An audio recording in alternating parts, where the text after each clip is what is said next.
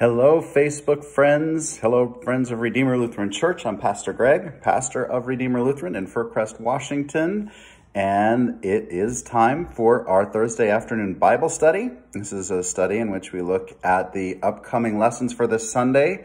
Today, specifically, we'll be looking at Mark chapter 13 and Hebrews chapter 10. Today, I'm pre-recording our study just because we had originally planned to be out of town, actually helping my mom to move. Sadly, I had to cancel those plans. Our 8-year-old lab took a sudden turn, became very ill with an infection, and we had to put her to sleep. But so that took the place of my trip to Great Falls. So appreciate your thoughts and your prayers. Many of you know that it's hard when you lose a beloved pet, and Shyla certainly was. Sweet girl. But so thank you for those prayers. Today is a Veterans Day, and we are grateful, thankful for our veterans who, so many of them who sacrificed themselves, lives, but gave of themselves on battlefields for our sake, or served time just in our defense. We're grateful for all that they've done, and those that supported them, their families. I will be a guest preacher this Sunday at St. John's Lutheran, and so Pastor Diana will be preaching at Redeemer, but in any case, she'll still be looking at these lessons, especially Mark chapter 13 and Hebrews chapter 10. Let's say a prayer, and we'll go on from there. I think I had some other announcements, but suddenly they slipped my mind. Lord Jesus, we thank you again for this time to look into your scripture.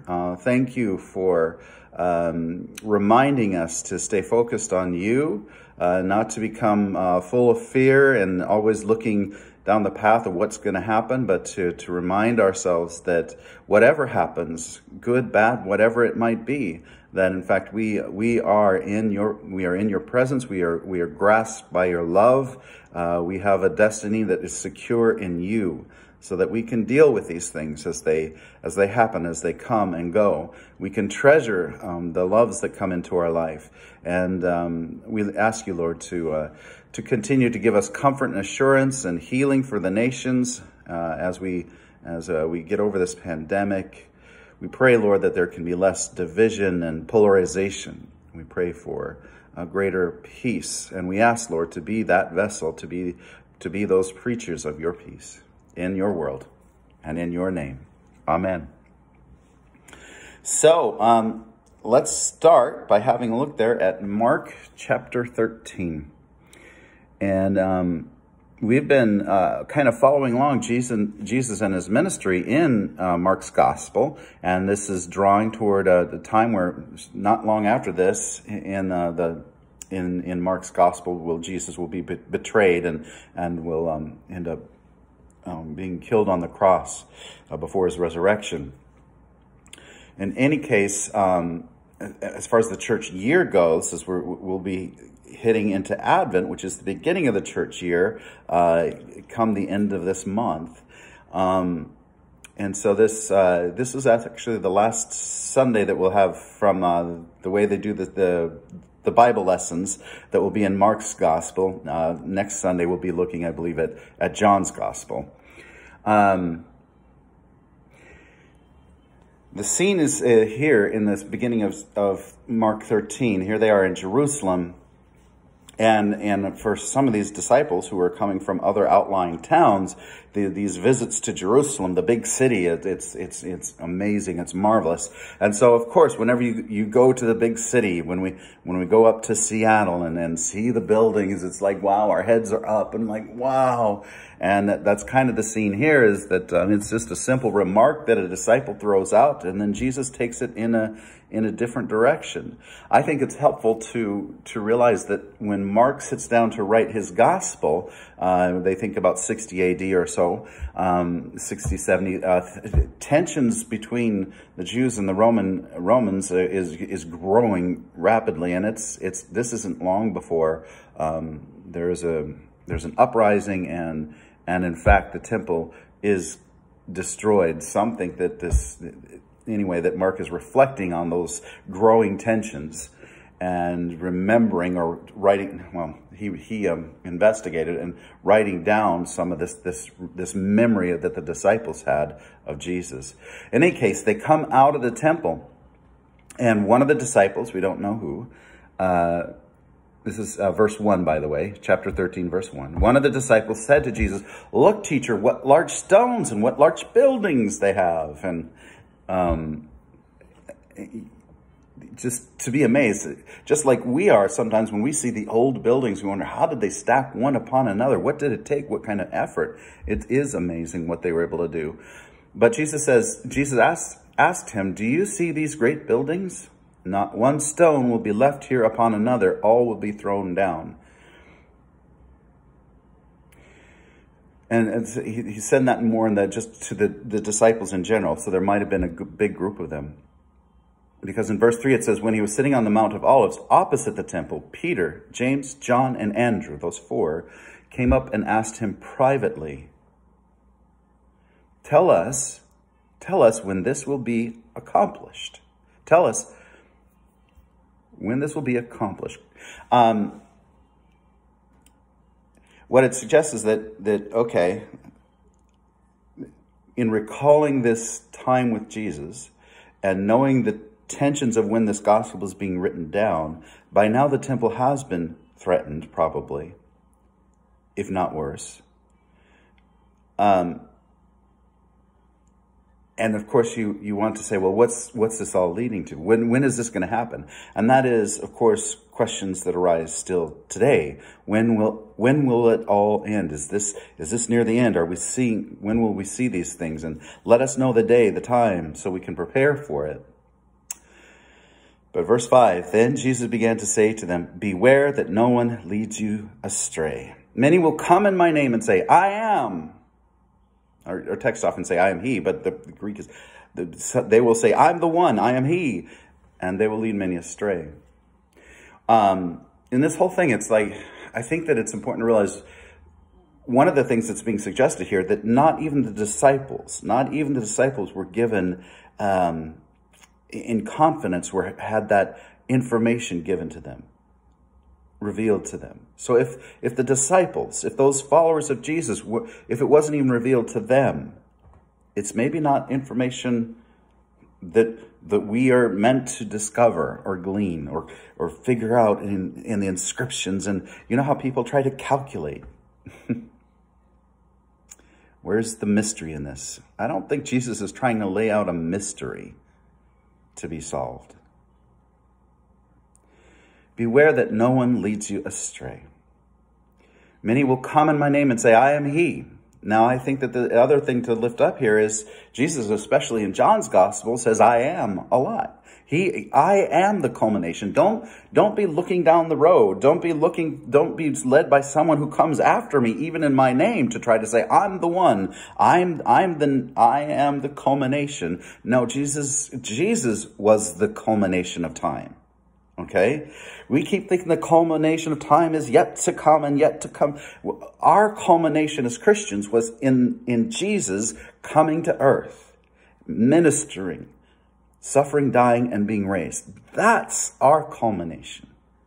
We don't need to be looking down the road, but rather looking back to Jesus and what he did. And Jesus goes on, verse 7, when you hear of wars and rumors of wars, don't be alarmed. It doesn't mean be unaffected, but don't get wrapped up into it, thinking, oh, here comes the war, this is the end. When you hear wars and rumors of wars, do not be alarmed. This must take place. I think he's saying the fact is they happen, but the end that you're talking about is still to come after that. For nation will rise against nation, kingdom against kingdom. There will be earthquakes in various places. There will be famines. This is but the beginning of the birth pangs. So, again, I think that Jesus is kind of saying the culmination happened with him. These things, as Mark is writing his gospel, these things are happening around. And in some ways, Mark wanted to relay to his community, hey, Jesus addressed this issue. These don't necessarily refer to the end coming, but that these happen. They are part of the reason Jesus came to earth, to provide a sense of assurance in the midst of all of this.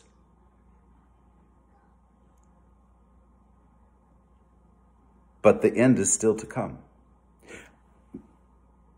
These days, the things that we go through, I think that our pandemics and the pandemic and the things that we are going through, it does certainly show us and reveal the fragility of life. That life is breakable and it is fragile, and things can happen, and nations can totter and fall. That our anxieties are based on real things, and there will be divisions. But when we start saying, well, this must be the end, it's like, not likely. No, and regardless, the end isn't the culmination. The end isn't what we are looking toward and practically worshiping. If we do that, I feel like when Christian groups get so wrapped up in the end time, they almost make it into a kind of idol, a deity, replacing Jesus Christ and what he did already. He is our salvation, and what he did was our salvation. The end isn't our salvation. The end may be the complete revelation of a salvation, but our salvation happened with Jesus Christ on the cross. Woo! I didn't mean to go into a whole sermon there, but it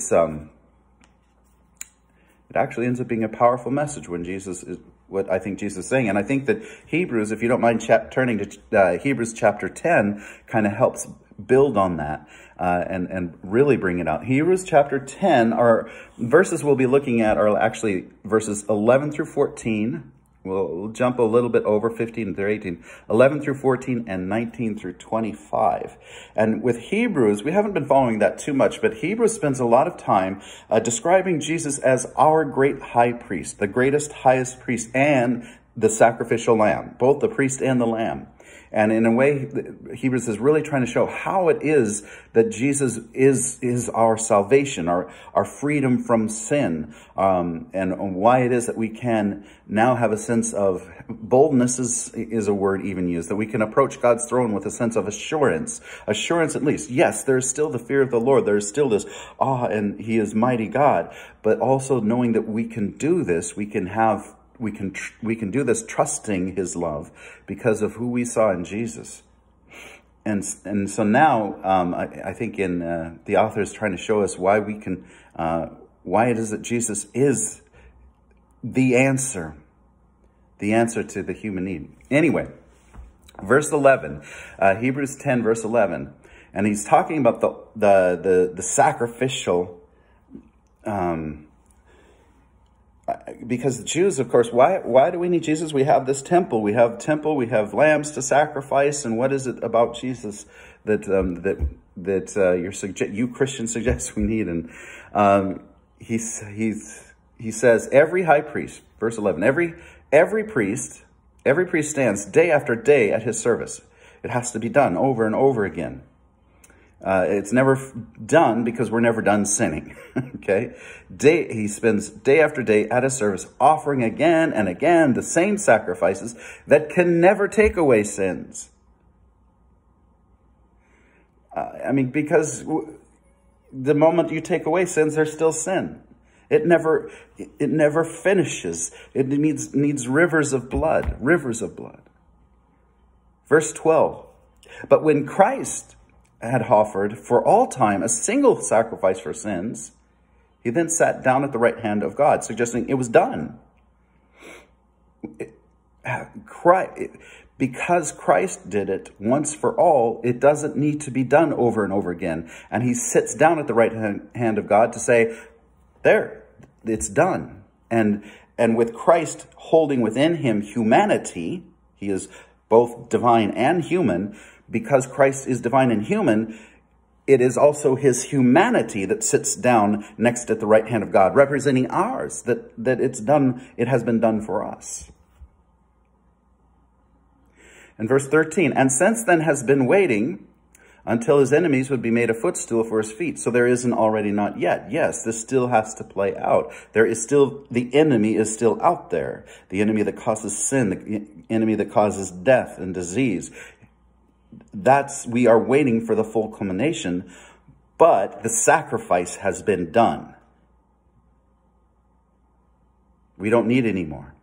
Verse 14, for by a single offering, he perfected, I'm going to look at that word in a second. He has perfected for all time those who are sanctified. Actually, the grammar would be those who are being sanctified. That's us. We are being sanctified all the time. Sanctified means set apart.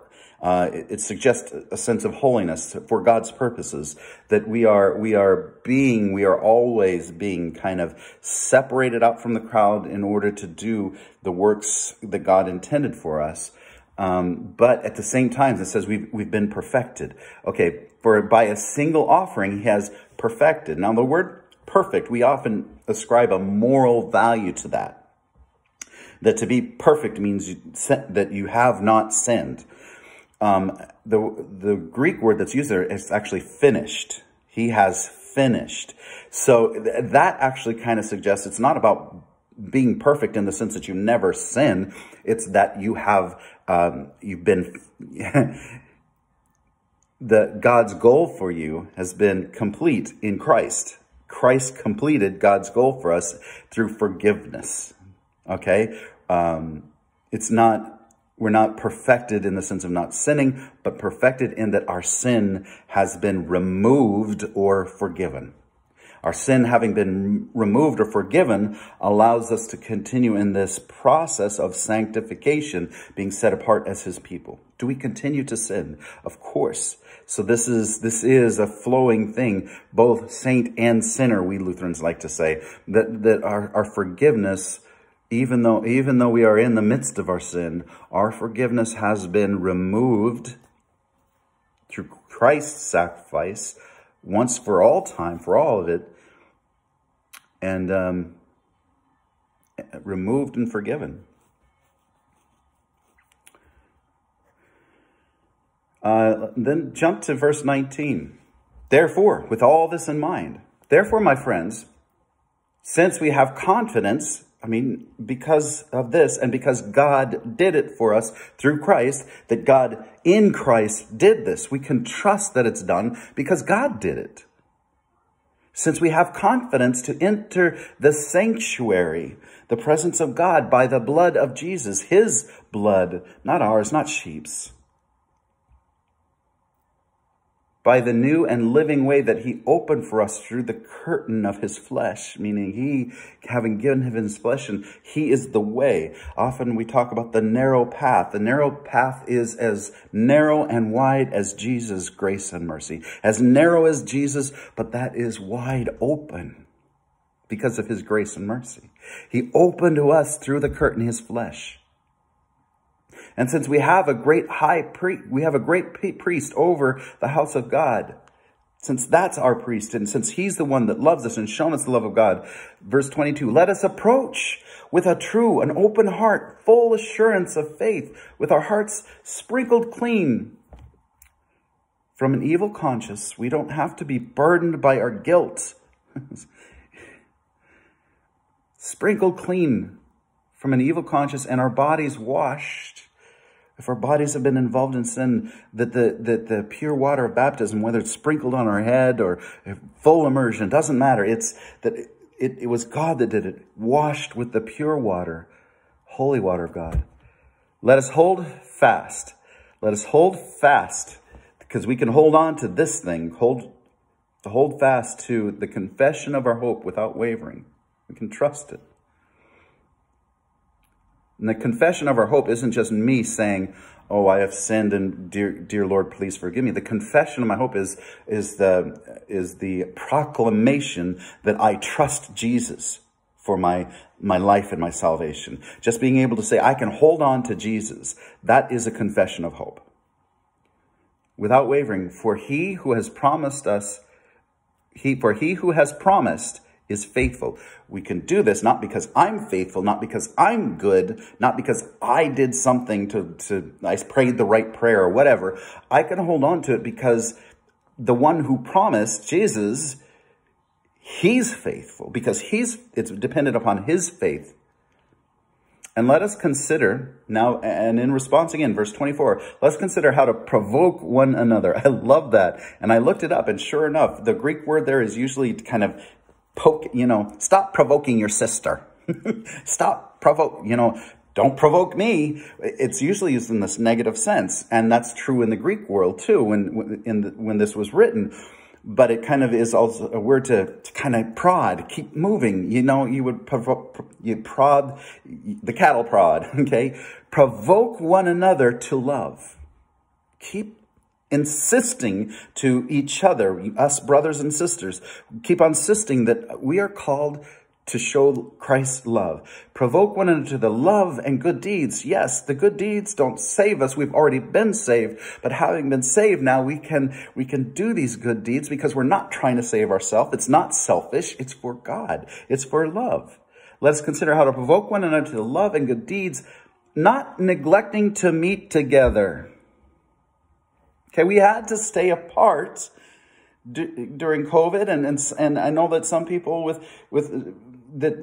we do need to continue to be careful, and being careful though that we can come together. Now, even during the midst of COVID, we came together many times, whether it was through video or through a live broadcast like this. We are coming together. We are. I get it that we're separated by space and time, but on the other hand, we need to continue to come together, and that's why we tried to make these ways. We didn't simply just close the church door. That we had to find ways to be the body scattered, coming together through these amazing means that we have. Do not neglect to meet together, as is the habit of some, and we got to get out of that habit if it has been our habit. But encouraging one another, not just out of some provocation, but encouraging and reminding each other this is helpful and valuable. Encouraging one another all the more as you see the day approaching. Now, again, we don't know when that's coming. We do know it's coming. It's not the reason we do our things, but just to remind each other, you know what? This will be all resolved, and we will be all together. That will happen someday. But in the meantime, these are the things that we need to do. Provoke each other to love and our good deeds as a body. Don't neglect to meet together, to find ways to meet together and encourage one another. Amen to that, brothers and sisters. I hope you are well. See you soon. If not next week, at least next week, 1 o'clock for our Thursday Bible study. Join us if you're able to, 9:30 on Sundays, in person or live. And God bless you all. Bye-bye.